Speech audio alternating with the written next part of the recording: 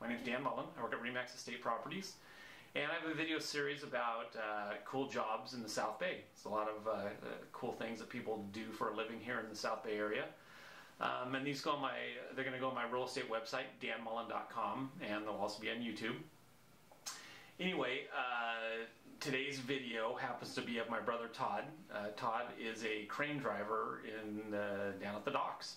So anytime you're in the harbor area and you see those big gigantic hammerhead cranes, my brother's one of the drivers of them, and his job is to load and unload cargo or containers from the big ships that come into the port. Okay, here we are in San Pedro. We're looking across the main channel at an Evergreen container ship that is docked at the Evergreen Container Terminal on Terminal Island. We're filming this from the parking lot of the USS Iowa, which is a battleship that was built in 1940, served in World War II, and now it's a museum. It's open every day of the week, 10 to 5, so go check it out. It's a very cool place.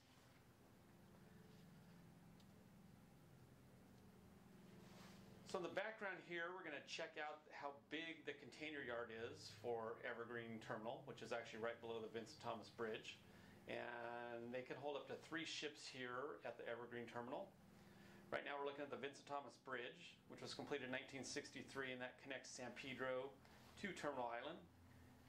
It used to be a toll bridge, and it was named after Vincent Thomas, who was a jock at San Pedro High School and also a state assemblyman.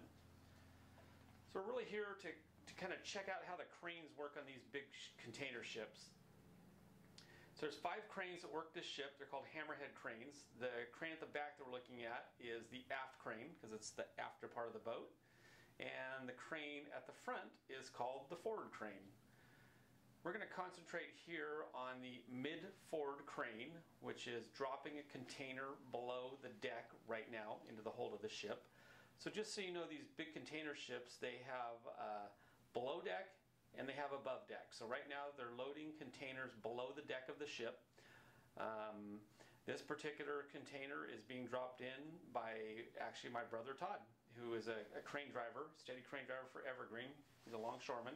He's up in that cab right now, or cabin, and he is controlling what is called a beam. And the beam is what you're going to see right now coming up. So it's released the container, it dropped into the hold, and he's now controlling the beam. He's taking it back over onto land, and there is a container waiting for him to pick up that is on the back of a UTR truck. So it's either on a chassis or a bomb cart. So Todd will drop the beam down on top of the container and it'll lock on. If it's on a chassis, the longshoreman will make sure the container is disconnected from the chassis. If it's on a bomb cart, he can just pick it up. So then he will pick it up and swing it over, bring it on the ship, and load it to the appropriate spot. So these containers there's 3 different sizes. There's 20-foot containers. This one he's loading right now is a 40-foot container, and there are 45-foot containers, which are the ones kind of on the right that are actually a little bit bigger. You can see them, they're stacked on the top of the 2 on the bottom. So those are 45-foot containers. It's all part of the intermodal transportation, so these containers are like Legos, and they're uniform throughout the world. Anywhere you go in the world, you're going to see containers. It's kind of a cool thing. But intermodal means they will work on ships. They can go straight from the ship to a truck, or they can go straight to the rails. So they work on trains, they work on ships, and they work on trucks. So anyway, the Port of LA, the labor crews, they're all longshoremen, and they work 3 different shifts. They work from 8 to 5 on the day side, and the night shift is from 6 to 3. And there's a hoot that connects the night to the day shift. So basically the port is running 24/7.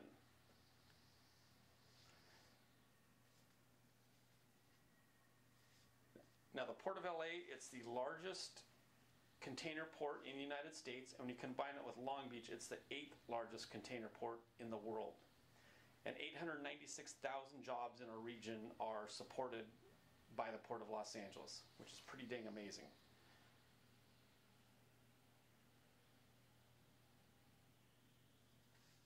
Alright, so there's Todd dropping another container down there. These containers here are mostly empties. Okay, so what happened here was I was filming one day at the parking lot of the USS Iowa, and the police came and said, take a hike, you don't have a filming permit. So anyway, we have a small boat, so I decided to take that into the harbor with a couple friends and my dad, and we watched Todd work from this vantage point. So this is a couple days later,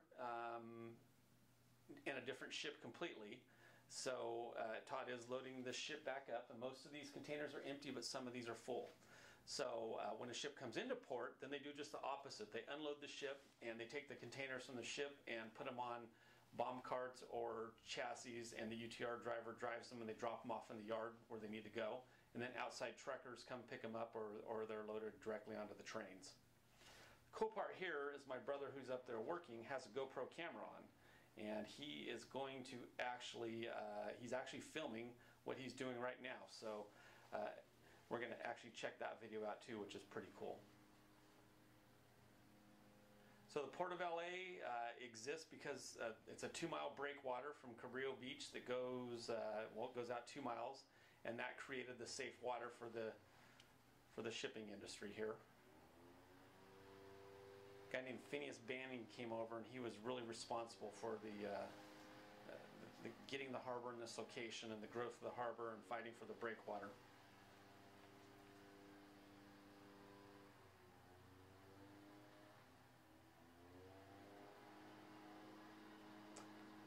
Alright, so this ship's selling today, so when the job's done this afternoon, this ship will take off, head up probably to San Francisco, Oakland area, and then probably up to Vancouver, then over to the Asia, and then it'll load up and come back.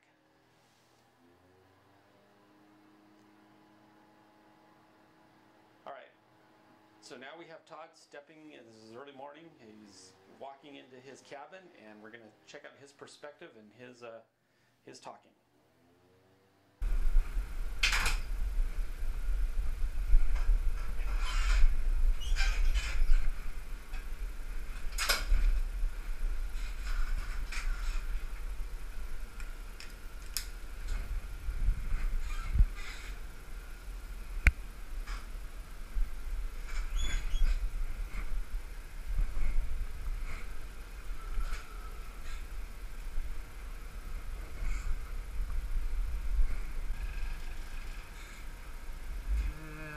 Should be using lane 2 today.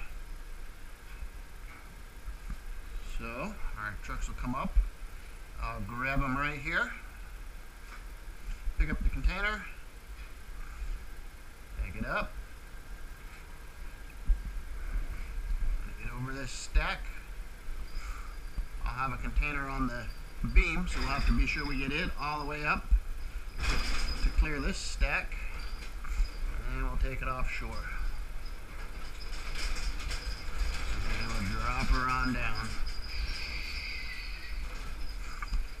And if all goes as planned, there will be a boat right out there filming us. They'll be coming in the channel, up the channel. There's the cruise ships right there. There's the Vincent Thomas Bridge.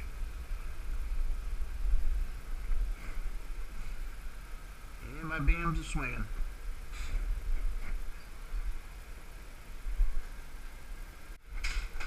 Okay, it's about 10 o'clock, 2 hours since I last did that opening video. We filled up 1, 2, 3, 4, 5 cells so far. Working on our 6th cell. That's 45 moves. And Dan should be coming around to film in about a half hour or so. Going out over this inshore stack, dropping her down.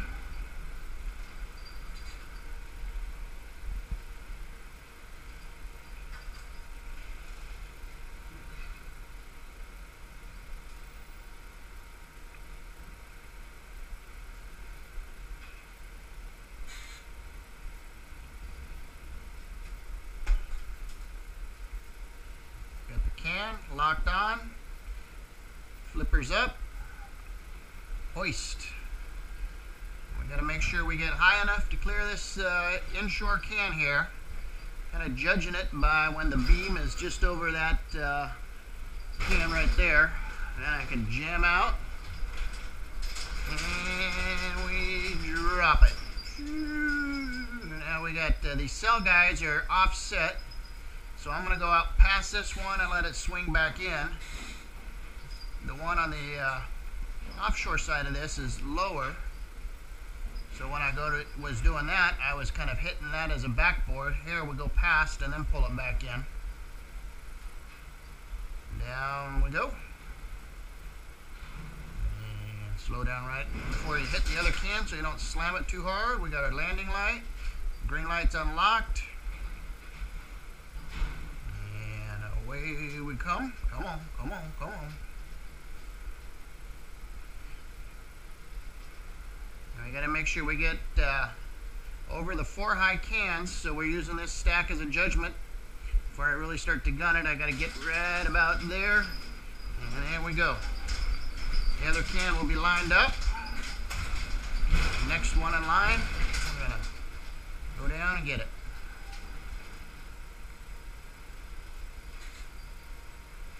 Got a good signalman. They've had everything lined up perfect for me today. A rough start on some twin 20s below deck, but these 40s we're getting them in pretty well. We got 270 moves to finish today, and then the ship will be selling tonight.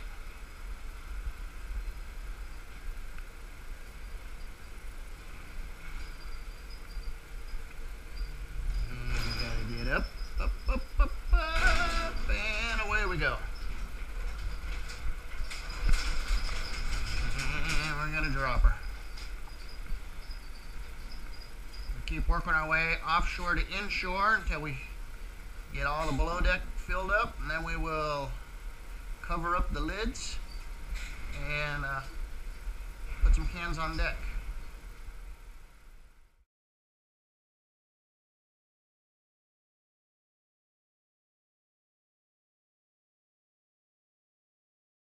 Away we go.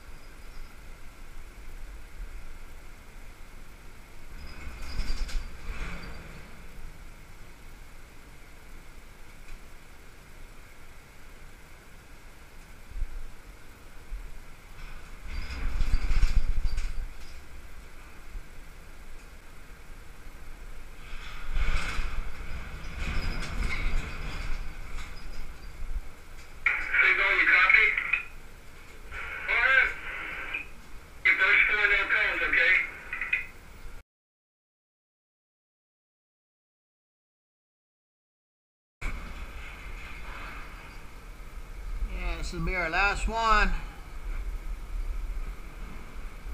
Leave the rest for my partner. He's not going to be happy. He's got a lot of work ahead of him.